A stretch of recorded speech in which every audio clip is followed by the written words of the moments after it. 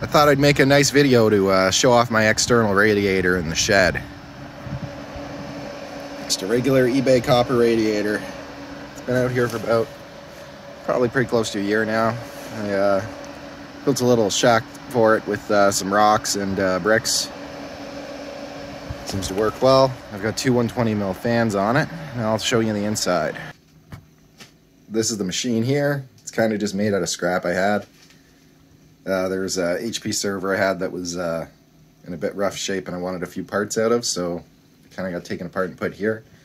I installed this metal shelving around it, both to prevent it from being bumped into, as well as to block some EMI, as it was interfering with the TV antenna a bit before I did that. That's basically the setup. Those used to be for some NVIDIA card, the water blocks, but they just fit so well when I cut the sides off with a hacksaw that I wasn't using. I think this was a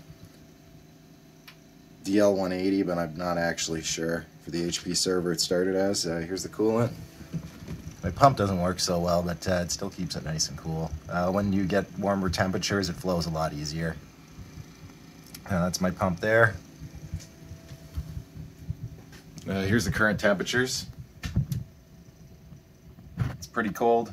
It's about the same temperature inside and out right now, but normally the GPU would be much warmer. And yeah, that's basically it.